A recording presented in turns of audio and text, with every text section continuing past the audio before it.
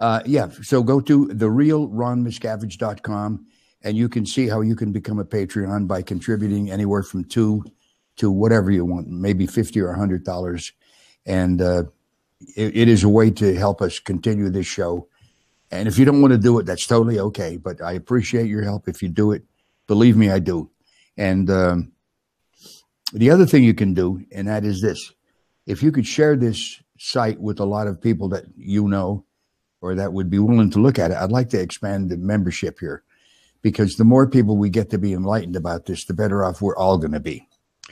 So without much more words except from Sean, my producer, what is going on, Sean? You're good. You're good. Okay, she's taking pictures of the screen. Yeah. Okay, maybe he's going to sell them at a farmer's market or something, pictures of his screen while an interview is going on. Just kidding. Anyway, without any further words, please welcome my special guest. You all know her and you love her, Karendelac. Good morning, Karen. Hi, Ron. Hi. So it's your turn to talk. And we have some interesting stuff to talk about today. And I'd like to kick it off. Why don't you give it a little intro, because you were talking to me about this before we went on the air, a little setup so people can know what we're getting into, okay? Yes. Well, I'm taking my lead from the Leah Remini show with Mike Rinder on the wonderful opening with Valerie and her escape story. And I thought it would be really good to cover a few thriller type escape stories or funny, hilarious escape stories. Now, Ron, let's just look at this for a second. A church should be a sanctuary, a place to go to reach your higher self, meditate, have a communion with others.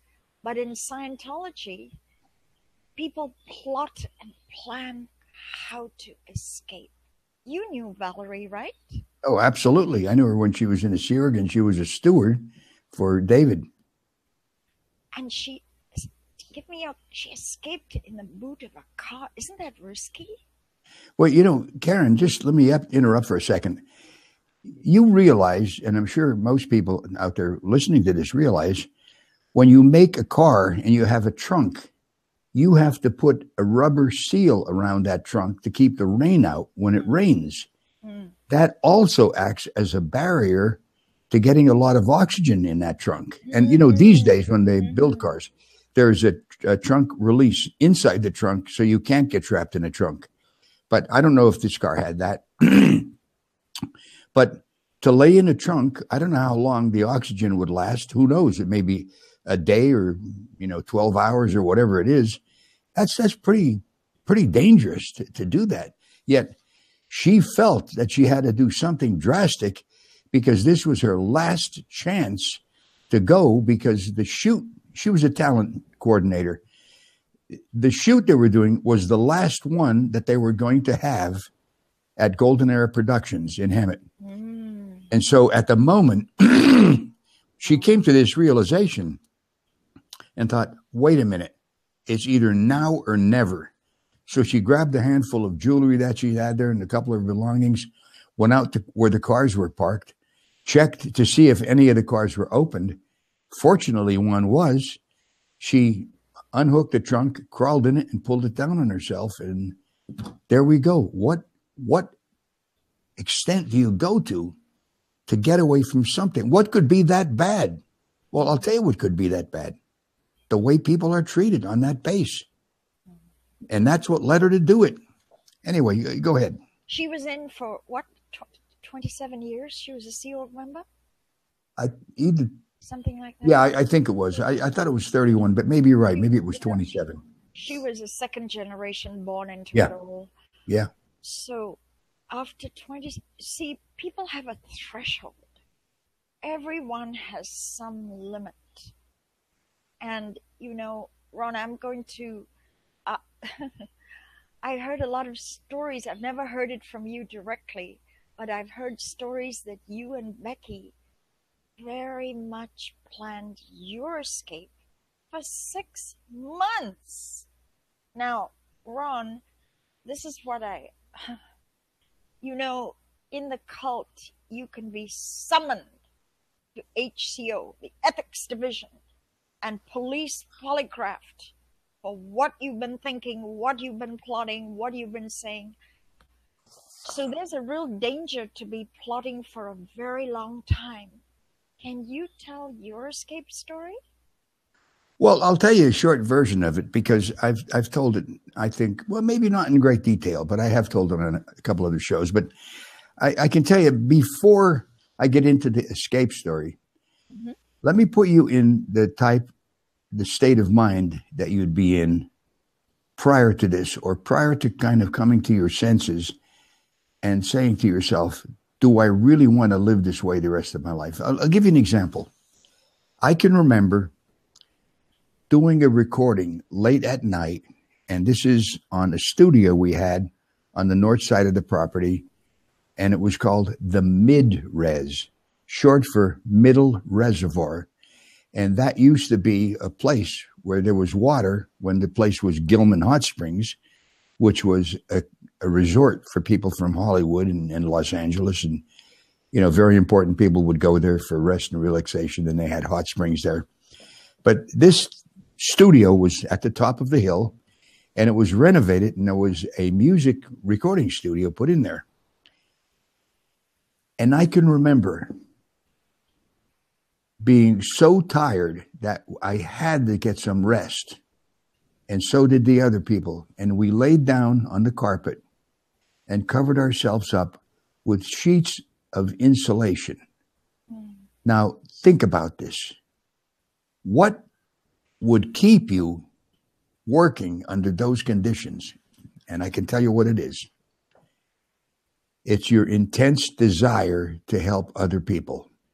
Because at the bottom of all this, the people who last actually think they're going to help every man, woman, and child on this planet to lead a better life if they can just disseminate this knowledge and get it out to everybody.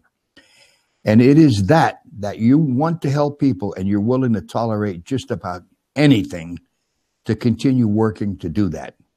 Now, just giving you that, I can tell you a little bit about the escape now. I started thinking about that escape years earlier because I saw the handwriting on the wall, and I saw that the way things were going, they were going downhill. Life was getting harsher and harsher. Our liberties were taken away. Our freedoms were taken away. You know, just many people will tell you this, and I'll tell you, your letters going out were screened by security guards. If there was something in there they didn't like, you had to rewrite it. You couldn't make a phone call without somebody listening in on the telephone. And my wife, Becky, found out by accident that all of these calls, the telephone switchboard operator would listen in on it and write a little piece of paper saying who you called and what you talked about, and that would go in a file. I mean, Jesus. This is like 1984, you know, this Big Brother stuff. Anyway, that's how it came to me that something going in a given direction has momentum. And that momentum is going to carry it further and further in that direction. In other words, if something is going bad, it isn't going to stop and all of a sudden say, oh, we're going to do the opposite. We're going to do something good. I saw that this was happening, and I saw as bad as it was going to get worse. And I used to talk to Becky about this. I said, listen, Beck, one of these days, we have to make a move to get out of here. This is not a way to live. And she is the eternal optimist. She says, Ron, I know it's going to get better. I know it's going to get better. Well, it came to a breaking point, and one day I said to her, Becky, look, we got to get the hell out of here. She says, okay, let's do it. Now, this took place, our plan, over about 6 months.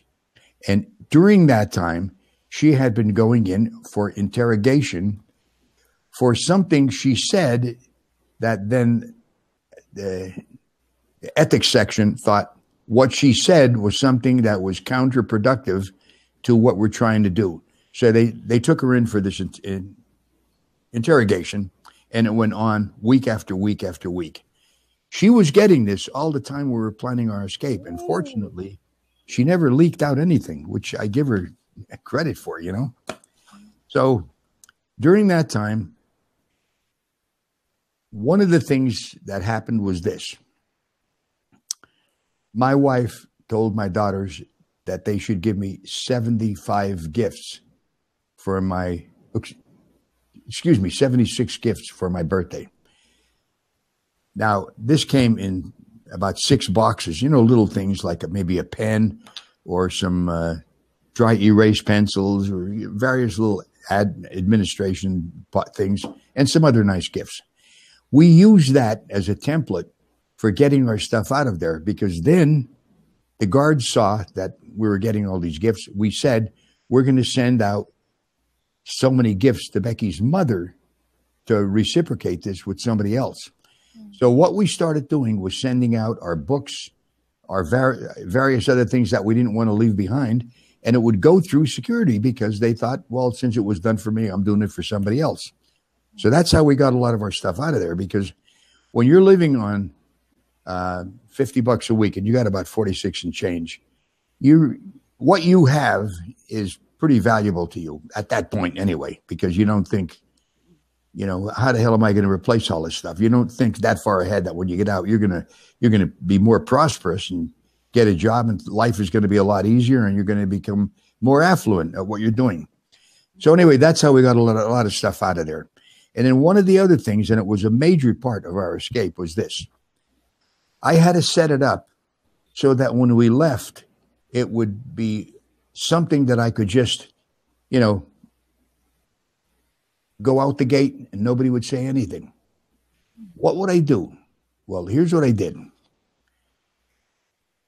I lived on what's called the south side of the property, and there was a road dividing the south from the north side. And there were 2 gates. There was a main booth gate, and then there was a gate down the road. It was called the west gate. Mm-hmm.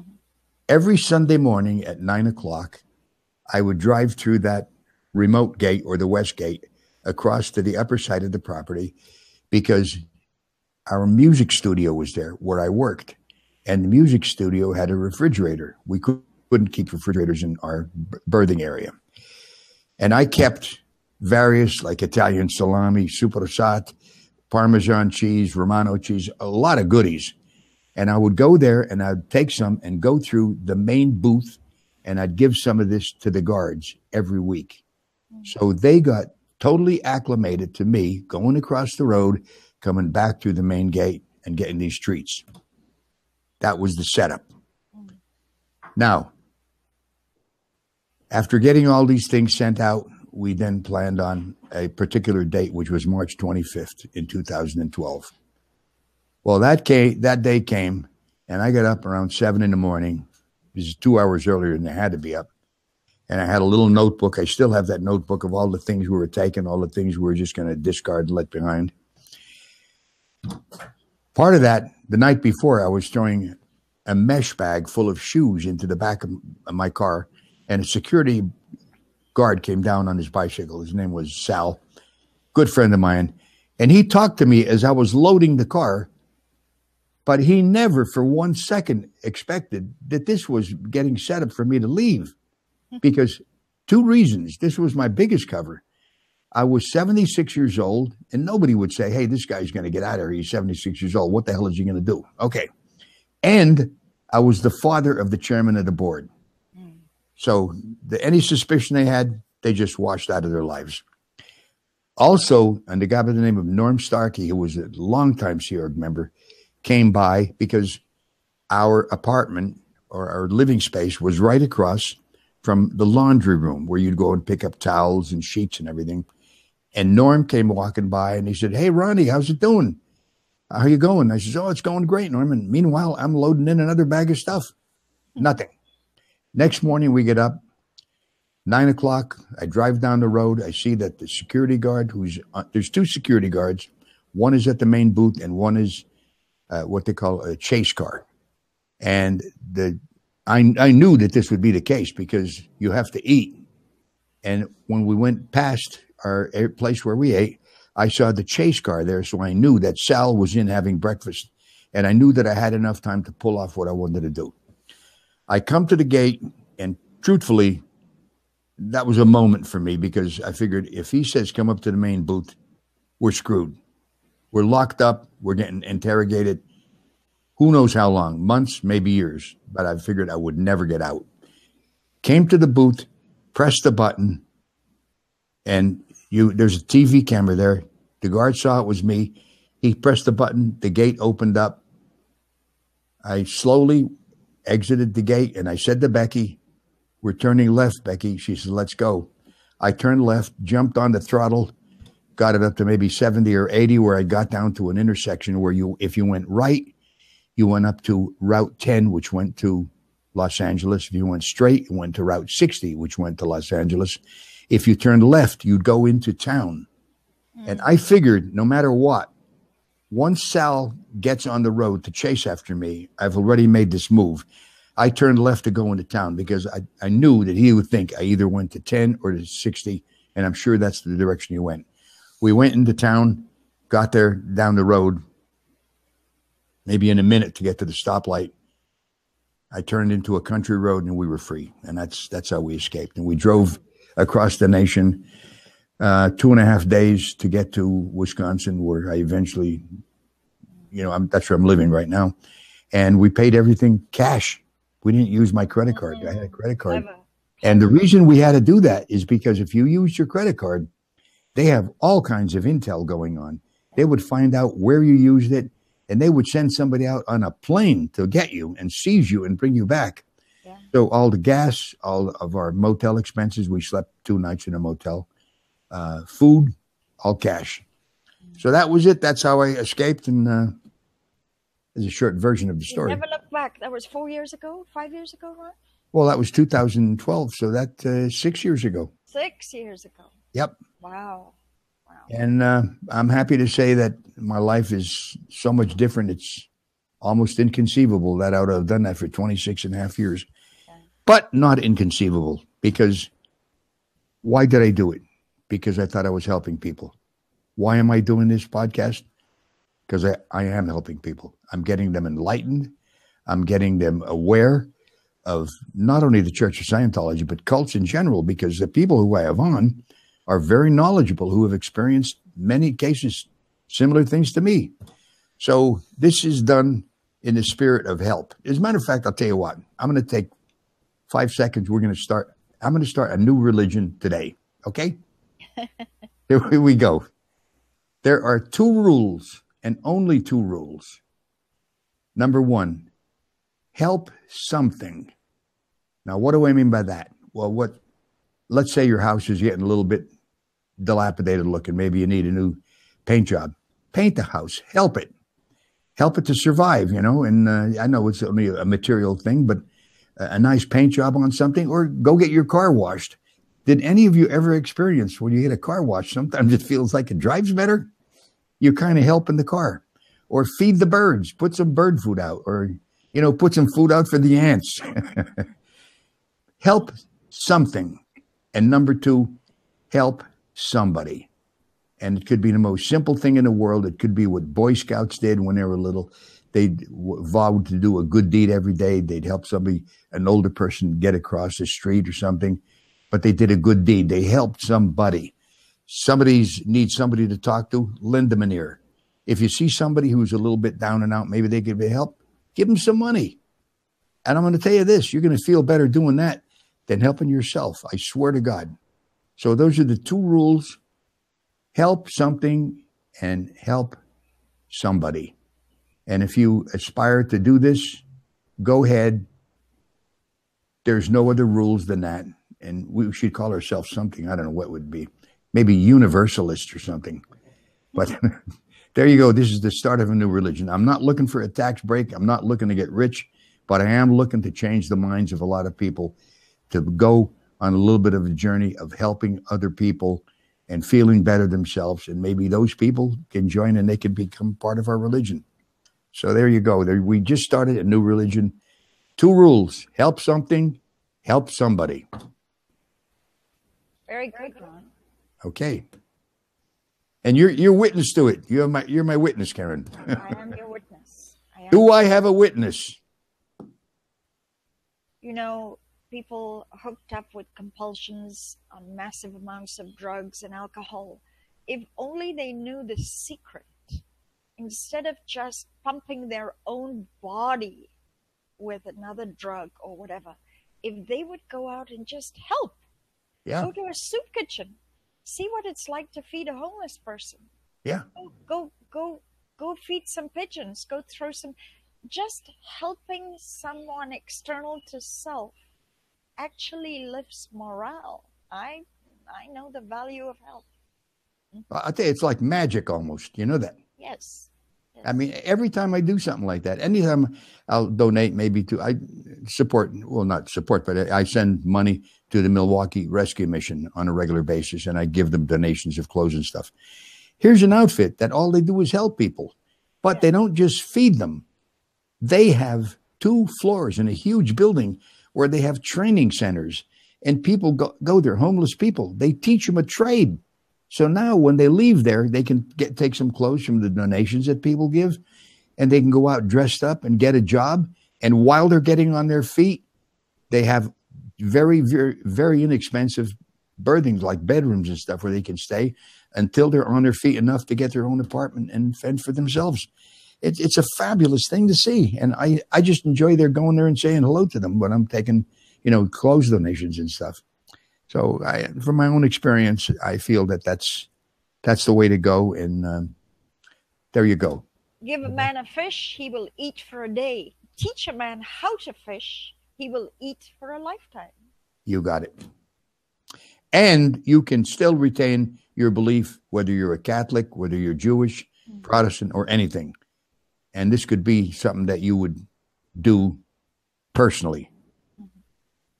Okay, it's not something to get you away from what you're believing in right now. But the simplest things, help something, help somebody. Anyway, I don't want to beat this to death, but there it is in a nutshell. Over to you, Karen. Well, I want to tell you a kind of hilarious story of a Sea Org member who was a security guard at the HEB, the Hollywood Guarantee Building, middle management. Right. On Ivar and Hollywood Boulevard. And he badly wanted out. He saw this was just, they were locking people up in the basement. He saw the dark secret places inside. When you're HCO is the ethics division of the cult.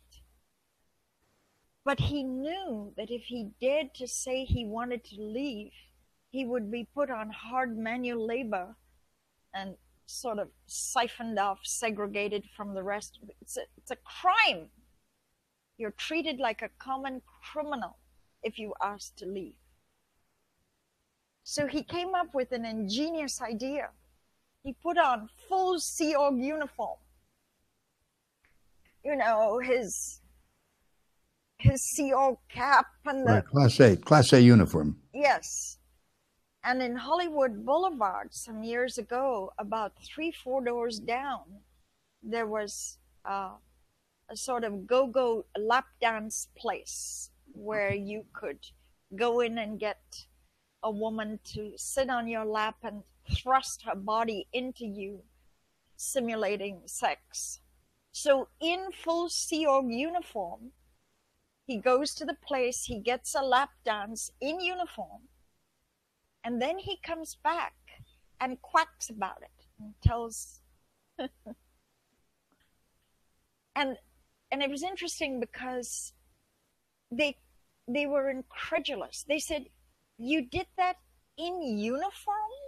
It was almost like if he did it when he was in civilian clothes, bad boy. But in uniform, Sea Org uniform, the elitist, that uniform was in a go-go bar getting a lap dance.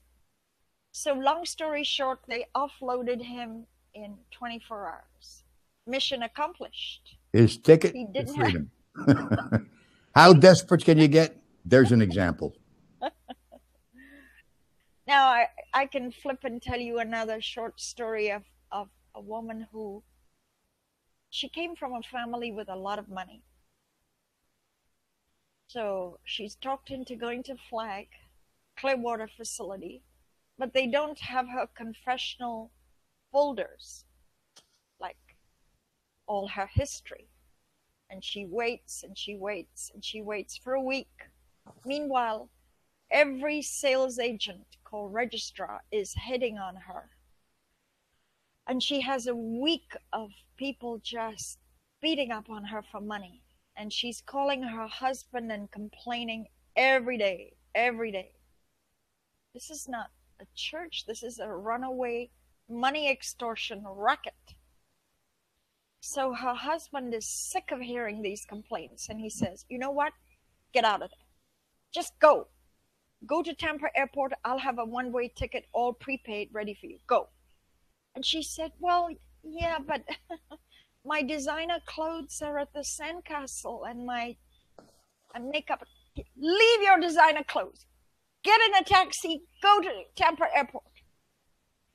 So she thinks, well, they can ship my things later. So she's fearful. There are security guards. She comes out onto Fort Harrison Avenue, and as luck would have it, a yellow cab is just cruising, and she yells, taxi, taxi. Now, this, it was just sheer luck. This is not Manhattan with a yellow cab every 5 seconds pulling. It was just luck. She jumps in the cab, and she says, Tampa Airport. Now, she has nothing on her. No belongings, no suitcase, nothing. And the driver, he turns around and says, you want to pick up your luggage at the hotel first? No, Tampa Airport, go! And the taxi driver lifts his head out of the window and looks up, and he sees the Fort Harrison, and he goes, Tampa Airport, no luggage, Church of Scientology. He knew that when people are escaping Church of Scientology, it's Tampa Airport, no luggage, go. Wow.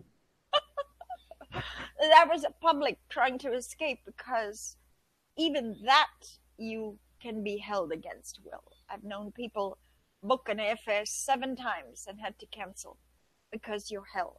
Mm-hmm. Wow.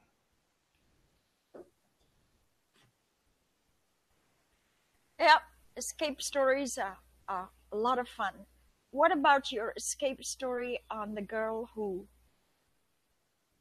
did that purchase? The what now? Remember the girl who did a purchase of, you were telling me about a girl who went and bought a sexual... I don't know. That's a bit south. I don't know if I want to get into that. Oh, okay, fair enough. It's just, people will resort to things that, I don't know. If you would understand how bad it can get, and the resort that you would go to get out of there. But that one is over the edge. I got to tell you, Karen. You were at Int Base that long. If somebody at Int Base right now stripped off all their clothes and walked naked across the base, would they not be kicked out off the base immediately? Would they not? I'm. But wait a minute. I didn't get the question, Karen. For some reason, you broke up there. Okay. If somebody at the Int Base walked where with their clothes off? If they walked to, you can't escape Int Base because of the security guards. Right. But say they stripped naked and started walking around on the base with no clothes on, would they not be considered crazy and be given a free ticket to? Maybe, because I'll tell you this, if they suspected they were doing it just to get out of there, they still might be held against their will. That's these security guards who do this. They're hip to any type of little acts that people can put on. But on something like that, let's say if you walked out into the road naked, you'd say, okay, you're a security threat to this base, and they could get out that way. But it doesn't have to be that. How about Mark Headley? How about his escape? I mean, he got out on a motorcycle, went down the road. They saw him going down the road, and they sent a chase car after him, and they drove him off the road where his bike went into a ditch, and he couldn't get it started. And fortunately, well, not fortunately yet, but there was people in the car. They were trying to talk him into getting in the car. And then I think there was a police car that came by and said, what's happening here? And at that point, they saw the car with the Scientologists in from the base, and they knew it was happening. So they offered to help more. They took him into the police station. And then after he told his story, they took him to a U-Haul where he got a truck. And I think he put his motorcycle in the truck and drove off that way. They actually assisted him in his escape. And that was in his book. He tells it in detail, which it's a great story. And of course, then he got his wife out, Claire Headley, and now they're living in Colorado. He's a very successful man. He does audio-visual systems for different companies like the Hall of Fame. He put in all the audio-visual for, I think, the NFL Hall of Fame. And this place down in where they have the country western stuff, he's done it all over the United States. And here was a guy, joined the Sea Org when he was 16 years old, got to the point where he just couldn't tolerate it anymore. The suppression was just unbelievable. Made his move, and he's very successful now. And I'll tell you this, the people I know who have left are succeeding in life. They're not flipping burgers at McDonald's the way, and there's nothing wrong with that, the person who has that job, but that's what the security guards used to tell people. If you leave here, you're going to end up flipping burgers and living under a tunnel or something, which you're never right if you want to leave. The cult is always right. You're wrong. And after you leave, they say, well, we're glad to get rid of him. They don't like to admit that you escaped successfully. So for good reasons. So then they'll start saying, well, he was no good to begin with, and that's why we got rid of him. But you know what? I think, you know what I'd like to do? I'd like to get into some of the basics of, you know, the cults. I mean, like the leaders and how these things are put together to keep you in. You want to get into that, Karen? Yeah. Interestingly, they've got this hate propaganda site called Stan. And they just got this whole, I should have sent it to you. They're denying they're a cult. They've got the word cult, and then they've got a definition of a cult. And then they're denying and proving that they are not a cult and that they are a religion. So this word cult associated with them is getting in their head because they're coming forth on their site to argue and debate about it and emphatically deny it. The word cult is very much associated with Scientology, starting off with the absolute authoritarian dictatorship of the top of the food chain. Right. Earlier it was Hubbard. Now it is your son, David Miscavige. And his word is law. It is law. It is so much law, it trumps the laws of the land. In other words, if the top of the food chain asks you to do something illegal, remember how David Miscavige asked Marty Rathbun to destroy Lisa McPherson's evidence of her last few days of life? Well, Marty Rathbun destroyed valuable evidence on the death of Lisa because he was ordered to. So a cult believes they are supreme, senior to any laws of man. And other religions say that. We only obey the laws of God. We don't obey the laws of man. Other churches have said that. But in Scientology, they take it to a whole new level where internal molestations, even rapes and, you know, assault and battery and kidnap and locked in cellars and locked in rooms, and holding someone hostage against their will is a felon, and it's done every day of the year in the cult. It's in fact it's normal. If someone is locked up and segregated, people just consider, well, he's done some bad things, or they think he's a threat. They have every right to lock him up. He's threatening us. He's threatening the life of Scientology. So yes, the belief, I wonder why humans need to have a Messiah, to have someone. Some of these horror stories of the Church of FLDS where Warren Jeffs, a convicted pedophile, is still running the outfit. Yeah. From jail as a pedophile. He's still the leader, and he's still loved and adored as the Messiah. You know, Yeah. you brought up an interesting point, and let me just throw 2 cents in. This could be worth no sense, but it's 2 cents. And I'll tell you what, as a matter of fact, as we were talking, and the last few days, I've been thinking about this exact point. You realize when man was at a lower stage of development, coming along the way of evolution, you know, I mean, let's face it, people in the 10th century, if you were to take them and if you could take a person out of that time span and put them right in present time and show them automobiles and the internet and airplanes, he'd be astonished. He just couldn't believe that another man could conceive this. So the people in those days would attribute things that they didn't understand to a higher power. Do you see what I'm saying? And I think this became part of man's DNA early on, not just recently, but very early on, thousands and thousands of years ago. Whereas if they, you know, saw an eclipse, which we can explain that thoroughly these days, they would say this is God's way of telling us something. We don't know what it is, but it's a God, it's a higher power doing this. And I think somehow that's retained someplace in man's maybe subconscious mind, that there's always something that you can appeal to, or maybe you get punished by, which is a higher power.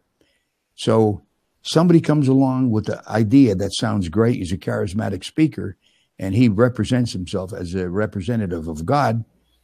This may be one of the reasons why people would look up to a guy like that. You see what I'm saying? That's a tactic. That's a tactic used by rogue leaders, that they have this secret, direct line to God. Yeah. Always. For example, David Miscavige had that line to Hubbard. Right. Nobody knew what Hubbard had sent down through Pat Broker to, so he had this mysterious direct line to Hubbard. And then after Hubbard died, he had access to certain Hubbard advices, and there was always an insinuation that he knew a lot more because he was connected to higher authority. Yeah. And people would swallow all this as some special blessing he had. Yeah, I think you're right. I think that's what they do. And then they get the followers brainwashed. And these followers will follow the leader. And it's done on a regular basis. And it probably, in the very beginning, it is not done with any duress. It's done as a relaxed way to get people to agree to things, simple things to agree to get the hooks in. And you agree that, well, communication is good to know. It's good to be able to communicate better. You can get better along with people. Different ways to carry out your job. You know, make sure that when you're doing a job, you get everything done before you go on to the next thing. Very little simple things that, you know, you could find in a little self-help book. And these are laid in, and they're laid as a groundwork for further things that then, because you got this initial data that help you, you accept these things further on up the line without questioning it. Now, once you can get to the point where you'll accept things without questioning it, then you are a true follower, and you're molded into what they'd like you to be. They mold your mind, they brainwash your mind, And then it's done on a constant basis. Like in Scientology, you have to go to study for 2.5 hours a day, 5 days a week. And in that time, you're actually studying L. Ron Hubbard and you're brainwashing yourself. Yeah. You see what I'm saying? I mean, it's brilliant. It's brilliant in its macabre way, Yeah. A cult is very, very strong on indoctrination. And how dare you think for yourself or question any of it? Yep. Questioning puts you in a category of being a heretic or an apostate. You must blindly be in the tunnel, swallowing every word. And even though you kind of dimly realize something's wrong, something is wrong. You may not be able to put your finger on the pulse of what is wrong, but many people know something is wrong. People keep leaving, people keep fleeing. Ethics keeps being harsher and harsher, more and more disciplined. Certain things are just wrong. One example is Hubbard has a lot of policy on the word exchange and how you are only happy as a human being when you give due and proper exchange. Not just quid pro quo, but blue chip exchange in abundance, I think he calls it. Right. Blue chip exchange. Yet, a cult will have you slave for them for pennies an hour. Just literally, there's no exchange for your, not even minimum wage, right? Right. You're completely destitute, dependent on them for cents an hour. They may or may not give you medical or send you to some free county medical, but the exchange is really, really bad in a cult. Yeah, I agree. And the thing that makes you tolerate it, as far as I'm concerned, and this is my opinion here, and we're talking about, not talking about like factual, absolute, stone cold facts. My opinion, what keeps you there is you think that what you're doing is helping mankind. So you're willing to tolerate it. You're brainwashed into thinking this. Helping mankind. Yeah. Well, yeah. Another thing about exchanges, in the cult of Scientology, it's a pay-as-you-go religion. Every hour of service you pay. And the moment you run out of cash, boom! No more counseling, no more. You pay as you go. Now, if they screw up, and if the delivery of what they gave you was a dog's breakfast, as often happens, the person did not win. They did the wrong program, the auditor clashed with the counselor clashed with the public, this, that, anything can go wrong. There is no refund. Not only is there no refund, they make you pay again to handle the screw up that they created in the first place.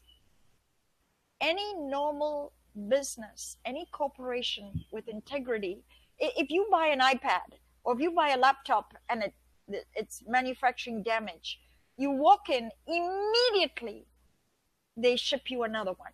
Yep. We just bought each other brand new state-of-the-art laptops. Jeffrey and me gave each other Christmas present of laptops. Dell delivered in 48 hours. One came in perfectly. The other one, FedEx damaged it. And we're so embarrassed at how much damage they did. They wouldn't deliver to us because it was mangled. So they sent it back to Dell. We called up Dell and said, look, we're going out of town for Christmas and we've got to have that laptop. Boom! Within half an hour, Dell found out that FedEx sent back the bad laptop. Within half an hour, Dell had a new tracking number of the replacement laptop because it was bad service to not ship the laptop promptly. That's just an example, right? That's a good example, I'll tell you, because this is how successful business operate, and businesses who operate that way succeed and they last. I got news for you. The Church of Scientology is on the Titanic right now. They can say what the hell they want, and they have enough money to keep the pumps going to pump water out. But that's they're going down. Ron, when we talk of out exchange, when the cult completely screws up and does something very bad in what you've paid hard cash for, they never remedy that ever on their own dime. Even I know. It's what they call an overt product. You pay new money to fix what they screwed up in the first place. Yeah. I know someone who went back 10 times to Clearwater to fix L10. It's so far cost him $250,000, $250,000 for one service. And each time it got, they were now fixing the screw up of the screw up of the screw up. Well, look, they promised on L10 you'd go exterior with full perception. I was getting L10 with Merrill Mayo. You remember Merrill? I remember her well. And we got to the end of it, and I says, Olivia, I didn't go exterior with full perception. I thought that's what I was going to get. She said to me, well, we can try for it, but I've never gotten it on anybody I ever audited on L10. Absolute truth. The truth came out of her mouth just like that. I audited, I counseled, and case supervised Ls for 8 years. Morning, noon, and night. For breakfast, for lunch, for dinner. The Ls were my thing. Never in 8 years of dealing with tens of thousands of people who did the procedure, nobody got that. Yeah. It's fake news, fake, put out there to scam money in. Yep. Mm-hmm. Well, that's as far as exchange is concerned. And then, you know, I guess we took this up. I don't know if to get into it, where they use their troops, their worker bees, to the full extent for the least amount of money, and that's the exchange with the people who work there, which is pretty goddamn bad, because some people need medical care, they can't get it, or it's just they have to go to a clinic and they're unwilling to really care for their people, and just and you know, they're sort of shamed by the internet, but it became a thing where as soon as you got too old and you got medical conditions, you were shipped back to Canada or the United Kingdom because there's a national health service of free medical. They didn't want, after using you for 20, 30 years, as soon as you became less vibrant, less able to work 60, 80-hour weeks, you were shipped back to your home country for them to pay the medical bills of the medical conditions you now had.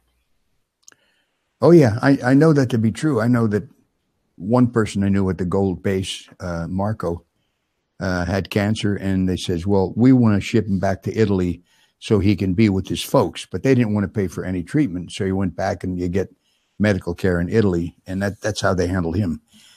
You know, that's taking care of your people? I don't think so. You know, Ron, on one of these shows that I do with you, I want to discuss the whole thing of death and how sometimes the cult actually say, you know, go ahead and just drop your body, knock off your body, you're going to reincarnate, you're going to go, you know, you can go get a baby body, so just go on, die off now, leave your body.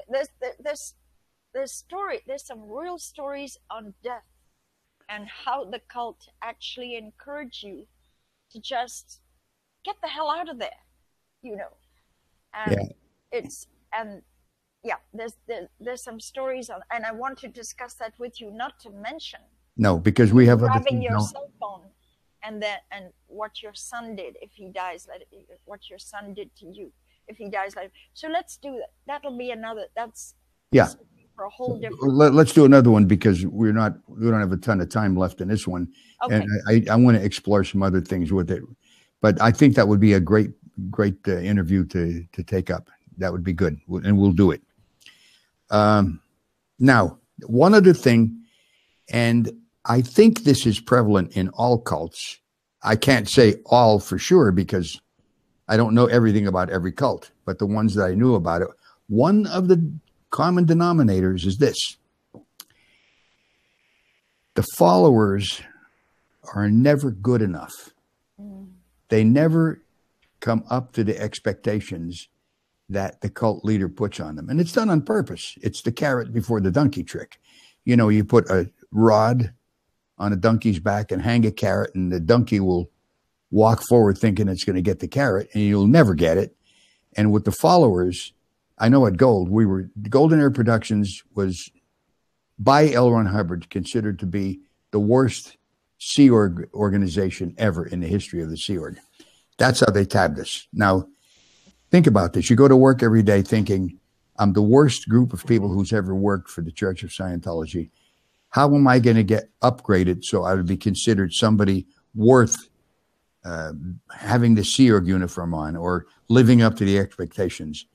And there was no way to do it. No way. We were in a lower condition for a decade. Could not get out of it. Yet when I say a lower condition, there are formulas that they have in the Church of Scientology where if you're in a normal operating thing, there's steps you can do to raise yourself up into a little higher one. And if you're in a lower one, maybe you're in treason to a group or you're a liability, you can do steps that will raise you up. Doing these time after time after time after time never got upgraded. But the followers are never considered good enough. And I think it's prevalent in some other cults too. Let's look at the mentality for a quick second. I think the idea to humiliate, negate, belittle what you've just accomplished, I think the mentality behind that is if we squash him and tell him how that is just worthless, he's going to try higher, and he's going to, by punishing and negating what is achieved, the mentality is so screwed up upside down that they think that that's going to make the person have more energy to do better. And the reverse is true. When you validate goodness and you go, wow, you tried hard there. It actually, the reverse is true. A person tries harder with a little praise and they do it 180 degree. Down, you dog. That sucks. That's a piece of rubbish. Thinking that that's going to energize you to be better, better, better. It actually just squashes you. Now, could you imagine the state of mind that a person would be in to think this? Well, I can tell you this, from my opinion, I don't think they believe the words coming out of their mouth, except they think this will keep them working harder. But you're right. If they were to say, hey, you guys are pretty goddamn good, you know, and that's well done, here's a day off, things would change for the better instantly. Oh, and by the way, Karen, you said a quick second. That's a memorable way to put a short amount of time. I've never heard of a slow second. Maybe. So here we go. That was a quick second on that. And you're right. I know in all the time I was there, I could never live up completely. Yeah, there were maybe 1 or 2 or 3 moments where we did, as the musicians, something good. But invariably, shortly thereafter, we were then considered bad. We were countering everything that the chairman of the board wanted to do. We were trying to destroy what he's doing. We were never good enough. That is a symptom of a cult, I think. And then... Ron, now bookmark this. The one thing about a cult is, they want to find you evil. They've recruited you. They've sucked you in. They will move heaven and earth to not let you leave. But while you're there, You are this evil entity trying to destroy all of Scientology. I know. You are evil. You are harmful. You are committing overts. You are committing crimes. You've got evil in your soul. That's worth a whole show. What the cult do to flush out your evil. Yeah. They want to exorcise the evil out of you. Well, you got a point. And, you know, I'll tell you, people watching this, I wonder if they're thinking, could it be that bad? And the answer is no. It's worse than we're saying. And I know that's hard to believe. Actually live it and walk in our shoes. Yeah. One day we calculated, I was in 40 years, you were in 42 years. So we're talking from being, living, breathing all this for 82 years combined, correct? Yeah. Oh, yeah. And you know, Ron, I wanted it to work. I wanted it to be true. I wanted it. So I stayed there. I felt exactly the same way. That was exactly what kept me there. I wanted this to work. I wanted to help my fellow man. And it didn't work out. And when it came to the point where the curtain came aside and I saw the guy pulling the levers, you know, like in the Wizard of Oz, that Wizard of Oz, I knew that my time was limited and we had to get out of there. And that's when I said to Becky, hey, we're the hell out of here, you know? Yeah. Well, all right. So right. Yeah, the last thing go on. I would say you have a couple, so you had a couple super chats. Cynthia for $3 said, thank you, Ron. And that's for your Christmas shopping. So there you go. Oh, thank you, Cynthia. Hey, Merry Christmas. Yeah. Red Scare says, amazing escape story. Thanks for sharing. And he actually just became a patron. Oh, good. For $2 patron. So. And who is this now? Red Scare. Red Scare? Yeah. What a great handle. Red. Hey, my brother Red used to call me Sam. So the word red always brings back fond memories of a great brother I had and a nice time I had growing up as him as an older brother. Anyway, thank you very much for becoming a patron. I also welcome you to my religion. Help something, help somebody. Wait a minute. Should we call it a religion or should we call it a group? I don't know. Religion's kind of, I don't know. It has connotations that maybe I don't want to have. Okay. Right. We'll figure out what it is, but it is a group of people that have agreed to help something and help somebody. And I think the more people we get doing this, and it's going to be easy to do because it's a natural proclivity of man to help. Okay. Anyway, Sean, go on. And then Alice says, sending my love, Jawdeck. Always love Karen's episodes. So that's Alice. She was that's my honorary granddaughter. Yeah, so honorary granddaughter. And she says Jawdeck. That's how you say grandfather in Polish. Yeah. So I will say to you, dziękuję, which means thank you in Polish. And I just want to make sure we mentioned Stephen Hutchian.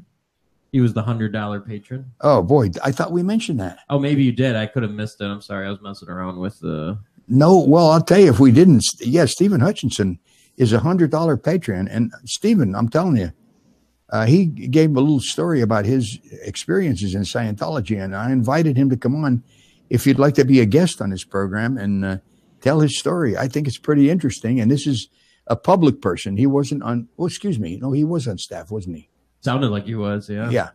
And this would be, the invitation is there, buddy. So you know how to get in touch with me. Just go to contact Ron. There's a number there you can call, and we can get together and talk about it. All right.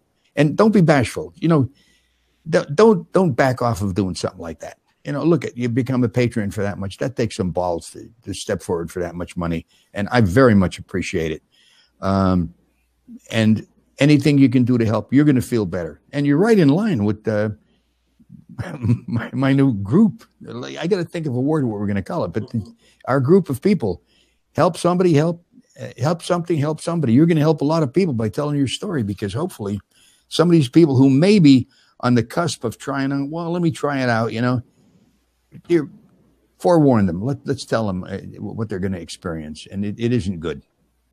Anyway, Sean, did you have something else to say on that? Okay. So Karen, did you have anything else to say? Because I think we pretty much covered what we wanted to cover today, didn't we? Yeah, I think we did. And it opened up new things.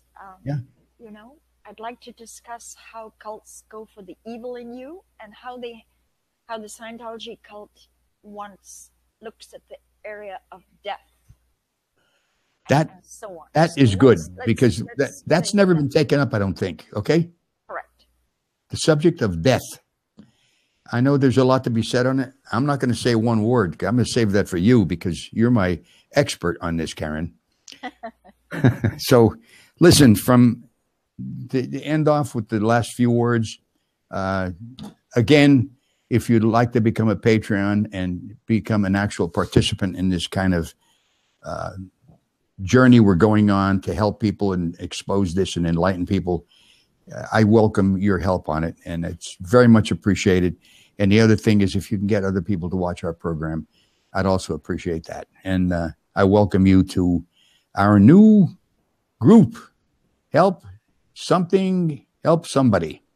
So until the next time, I'm Ron Miscavige. This is Life After Scientology. I will see you on the next episode.